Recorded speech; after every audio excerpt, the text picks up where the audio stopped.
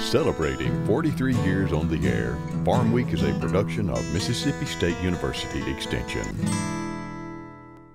Today on Farm Week, are trade relations thawing just a little? China makes a gesture and the USMCA may see action soon.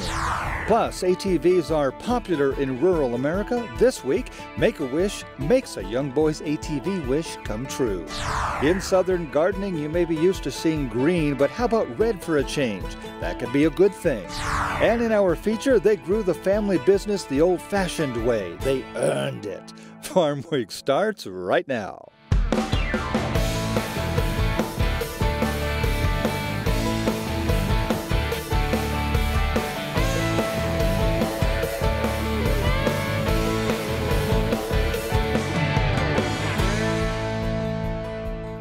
Hello everybody, I'm Mike Russell. Thanks for being with us today on Farm Week.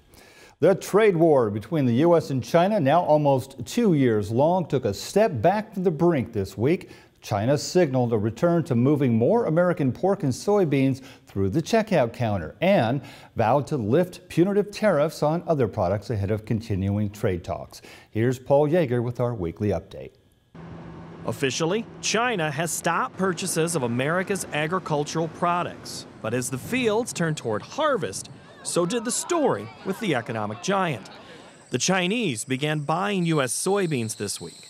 The news came just hours after a report revealing July was good for domestic pork producers.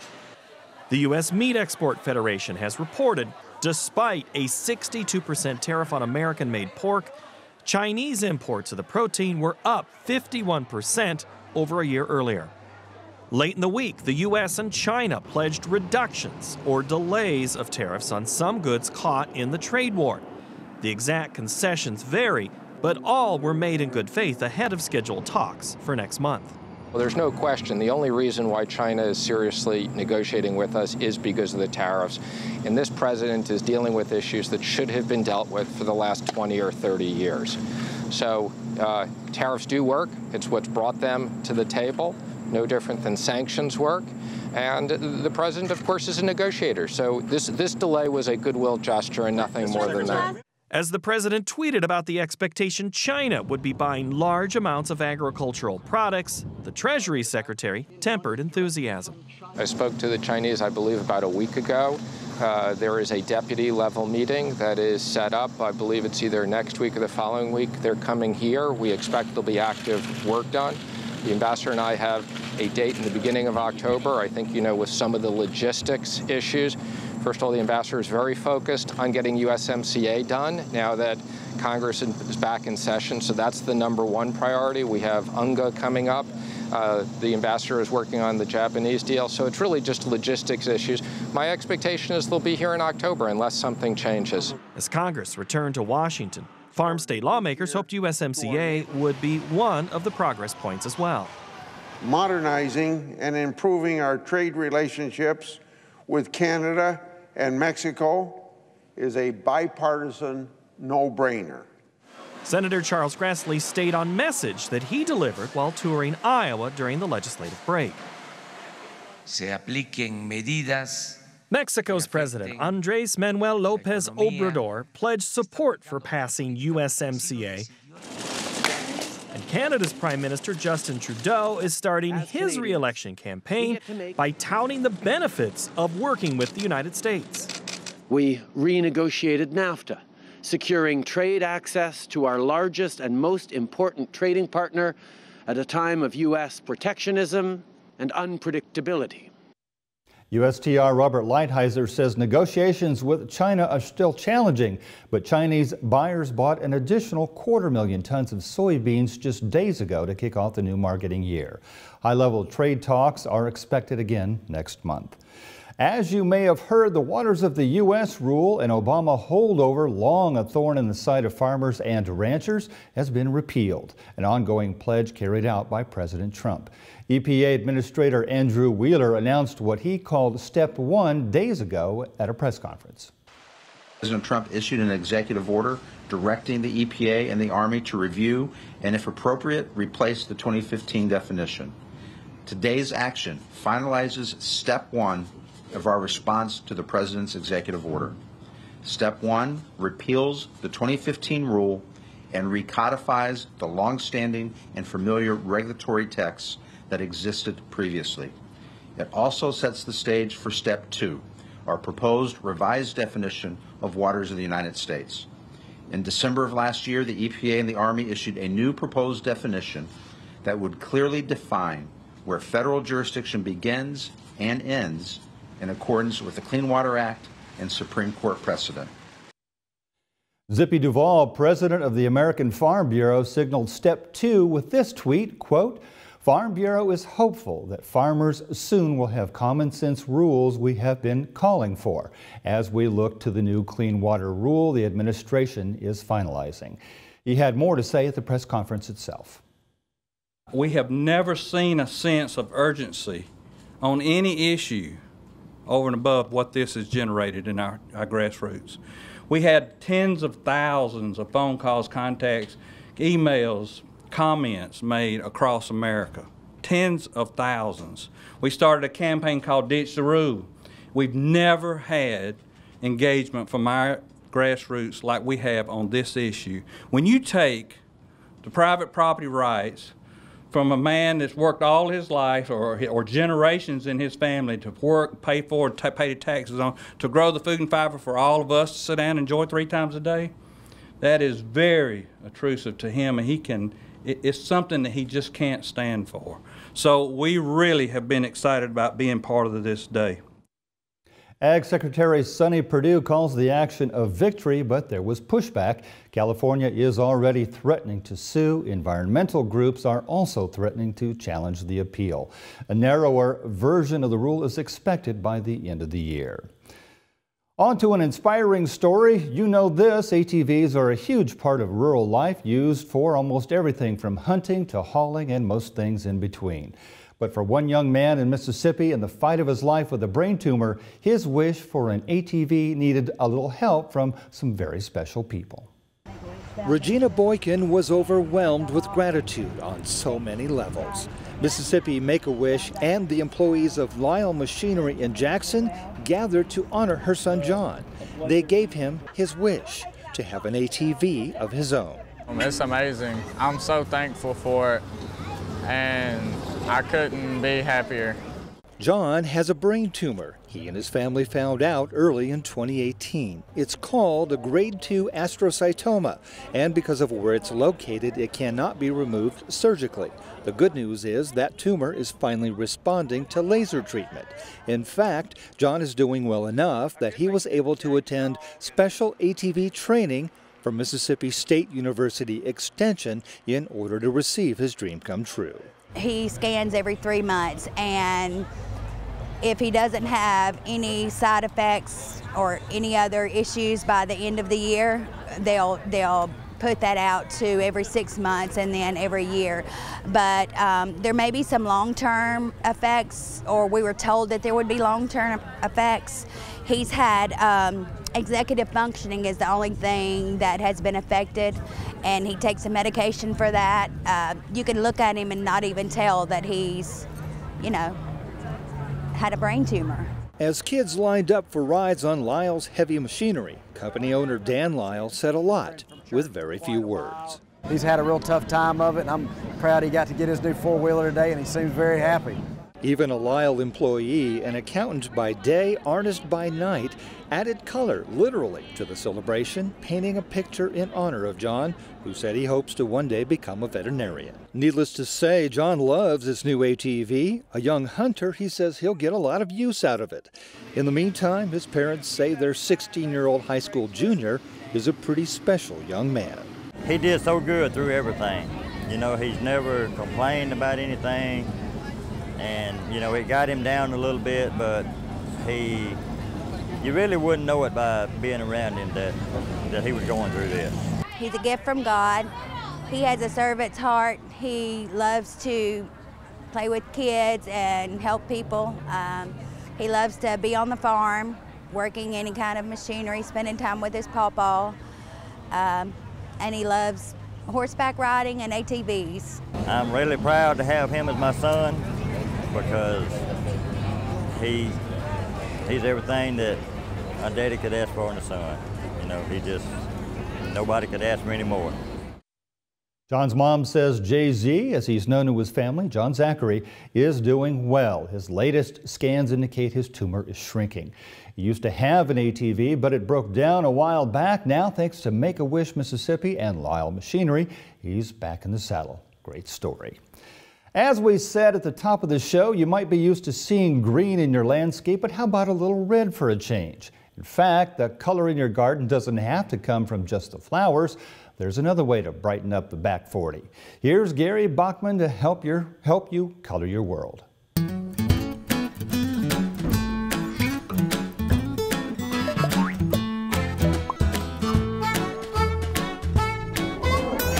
Some of the most stunning effects a gardener can take advantage of is growing plants with vibrant red or purple foliage. Let's take a look at a few of my favorites. We're used to seeing large patches of vibrant green ornamental sweet potato ground cover. But I think I found a new favorite that's quite different. Sweet Caroline Red Hawk sweet potato vine is a fine choice for the garden with its attractive, deeply cut lobed leaves, which emerge light green and transition to a vibrant red throughout the season. Sweet Caroline Red Hawk has a dense trailing habit, eventually spilling over the edges of the landscape bed. It has a relatively fine texture, which sets it apart from other garden plants. A great alternanthera selection is Purple Prince, a tropical stunner with ravishing, splashy, and colorful foliage. The spreading masses of Purple Prince rolls out like a magic carpet of burgundy purple, and its beautiful leaves are complemented by reddish ruby rose undersides. The colors intensify when grown in the full sun. This plant thrives in blast furnace heat and sun, requires little water, and is disease resistant. I think that garden plants with red foliage are stunning. A favorite is Dragon's Breast Celosia with its unique red-green foliage that is topped with blazing red feathery flowers that resemble flames licking upwards. A great feature is the color intensifies during the harsh conditions of the summer season. You can't go wrong with these plants in your landscape. I'm horticulturist Gary Bachman, and I'll see you next time on Southern Gardening. In a short market segment, people still talking about those 31 small refinery exemptions, especially folks in the corn growing business hoping to create more demand for their higher ending stocks. We're expecting some kind of major ethanol announcement from the USDA soon, but in the meantime, here's analyst Ted Seifert with the bigger picture. The SREs are not a good thing for the ethanol industry. We've seen, I think, 23 plants close in the last few months. You know, the thing is that a lot of these plants that are being idled, they're coming from companies that have other more efficient facilities that are kind of picking up some of that slack. We haven't seen a huge drop in ethanol production, but it's not a good feeling going into next year. It's not great when you see the USDA cut 25 million bushels off of new crop ethanol usage. So, you know, the ethanol is a problem. I want to be optimistic about our ethanol export demand. Again, a trade deal would help with that. I think ethanol, the rest of the world is coming along. Maybe we're not domestically as much. We need to really be pushing E85 more. But I'm optimistic for ethanol. However, we need to fix the RIN problem and the SRE problem. Time now for today's trivia quiz, and since we're talking about ethanol, this one is apropos. Last year, 210 renewable fuel facilities in 27 states produced a little over 16 billion gallons of ethanol. That was a record. In the U.S., most ethanol is made from corn, so here's today's question. On average, how many pounds of corn does it take to make a gallon of ethanol? Is the answer A, 10 pounds, B, 20, C, 30, or D, 40 pounds? We'll have the answer coming up. Time for a short break, but stay put. Coming up in our Farm Week feature, a story that could start with a joke, but trust me, this is no laughing matter. One man says it could be a national security issue. We're in Pennsylvania, a state that produces all by itself 2/3 of the entire American mushroom supply. In fact, one county calls itself the mushroom capital of the world. There's a lot more to this industry than meets the eye, though. We go behind the scenes coming up on Farm Week. Don't go away. Mississippi 4-H celebrates a rich history of youth development through creative hands-on experiences. Programs emphasize leadership, technology, science, and agriculture. But it's a lot more than that.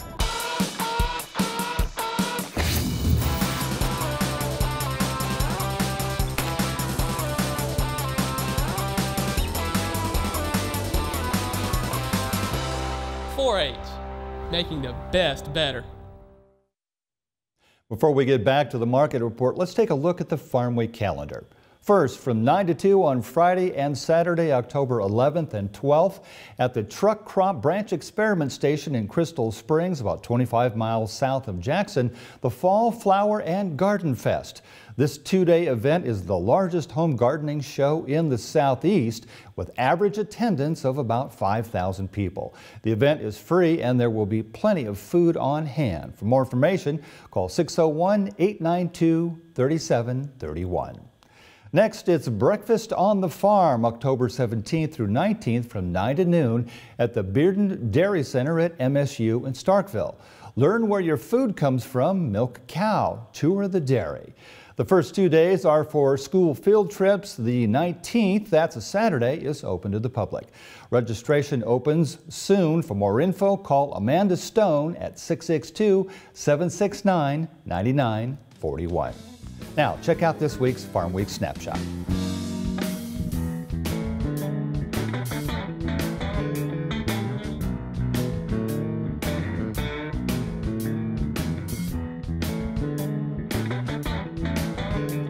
The USDA just released its monthly supply and demand report. Nothing earth-shattering in it, but it did raise a few eyebrows here and there.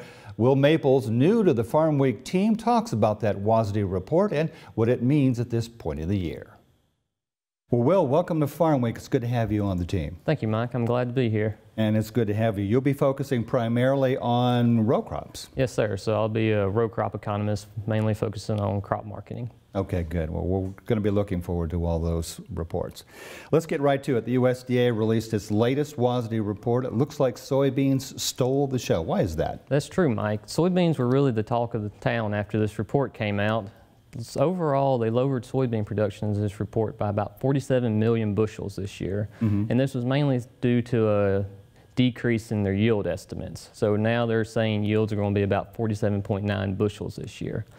Okay. But the main thing that was in this report that a lot of people weren't expecting is they put ending stocks down to 640 million bushels. So this is still a pretty good large number of ending stocks for soybeans, but if you compare where we were last year at over 1 billion bushels at this time, they've really dropped that number a lot.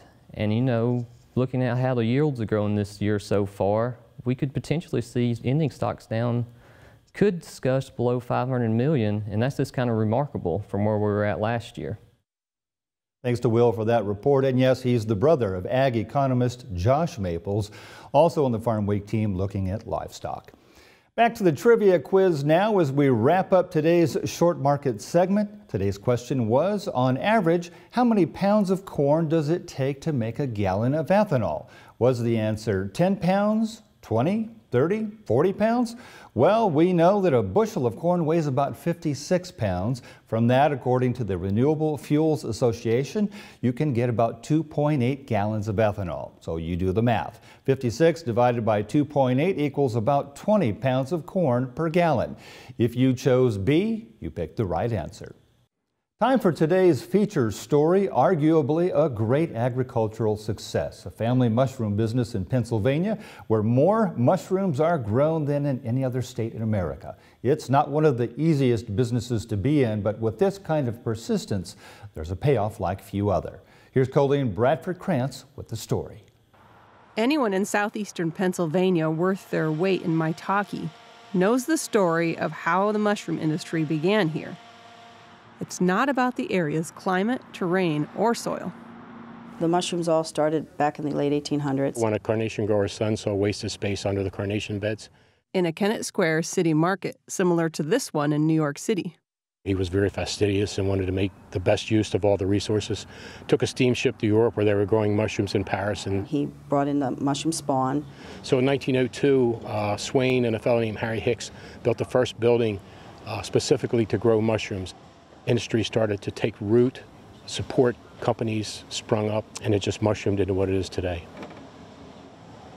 Today, Pennsylvania is the nation's top producer of mushrooms, growing and picking 67% of the United States' 827 million pounds of the most commonly cultivated mushrooms, such as white button. California comes in a distant second, raising 11%. Chester County, and specifically the community of Kennett Square, have labeled themselves the mushroom capital of the world. The city of 6,000 holds an annual mushroom festival, serves mushroom-focused dishes in nearly every restaurant, and even has a mushroom-themed gift shop. It's great for the economy here in Chester County, and you know, the industry probably employs 10,000 people, and it's amazing. There's always jobs. We need pickers, we need all kinds of people in the industry. Yet it's not always an easy business. A new report from the National Agricultural Statistics Service shows the volume of all U.S. mushrooms slipping 10% over the past 3 years. Jim Angelucci, general manager of Phillips Mushroom Farms, says the startup and overhead costs are significant for those trying to get into the business. Labor, however, has perhaps been the biggest problem as some companies struggle to hire enough workers to pick their mushrooms. Like many dairy farmers, mushroom producers are not allowed to hire temporary international workers under the H-2A visa program because the work occurs year-round. Since we grow mushrooms 24/7, 365, we're not considered seasonal. My comment is, you know, our crop's only 9 weeks long. We just elect to do it 6.5 times a year. If we don't do something, I consider it a national security issue. We've got to have labor, and we're going to lose the salad bowl in California if we don't get labor. Phillips Mushrooms has been around for 92 years and is now the world's largest grower of exotic mushrooms. Angelucci said finding labor is still a battle for the company, even with a new state-of-the-art mushroom farm the company built just across the state line in Warwick, Maryland. Growers pick inside climate-controlled buildings with humidity and temperature set to the perfect range for mushrooms. However, that doesn't isolate the company financially from consequences of extreme weather. We don't have to deal with the elements directly. We do, you know, when it's 105 degrees here in the summer and our electric meters are spinning off the wall because of the electricity we're using to cool the rooms, that's a direct effect of the weather. The cost of doing business continues to escalate, the cost of compliance with the government. The Warwick facility, where additional buildings are still being constructed, features stainless steel rather than the traditional wooden growing shelves. The complex was begun when the company decided to return to growing large volumes of white button mushrooms, which it had moved away from. The stainless steel shelves are easier to wash down when the compost, or substrate, is changed after a batch of mushrooms is harvested. Our Maryland facility it's called the Dutch style of growing. We decided when we were going to venture back into growing white agaricus mushrooms in 2009 that we would look at state-of-the-art facilities to do that, food safety being the most important factor. So we spent a couple years going back and forth to Europe before we finally decided on the design. The mushrooms, as they have always been, are grown in a special type of substrate. Stall bedding from a nearby horse track is used, as is old straw and hay, preventing that material from being tossed into a landfill. Some of the area's mushroom farmers own the composting facility as a shared cooperative, and the materials are blended and prepared for all. Angelucci, even before working for the Phillips, knew mushroom farming and how to work with the substrate.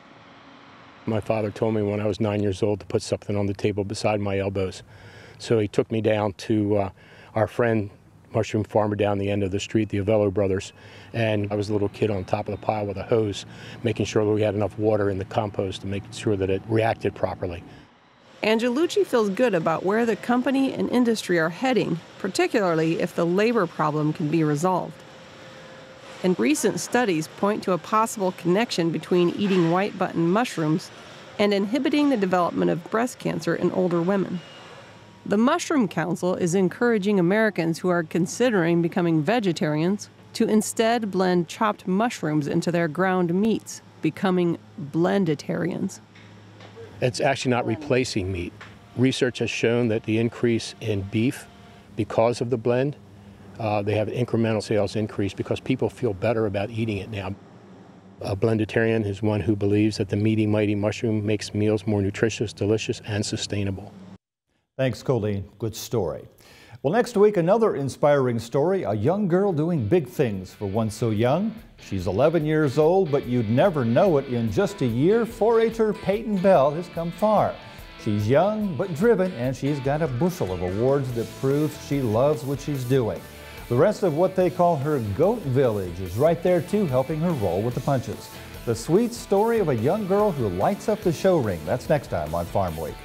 And before we go, we'll follow up on that 4th grader bullied because of his homemade University of Tennessee shirt. Turns out that UT offered the boy a full scholarship. When he's ready for college, if he wants to join the class of 2032, his tuition and fees are covered for all 4 years. Congratulations to that young man. More than 50,000 shirts already pre-sold for charity's sake. We wish him well. Remember, if you missed a story, look for past episodes of Farm Week on our website at farmweek.tv, and please don't forget to follow us on Facebook, Twitter, and YouTube. We'll see you next week. Thanks for watching.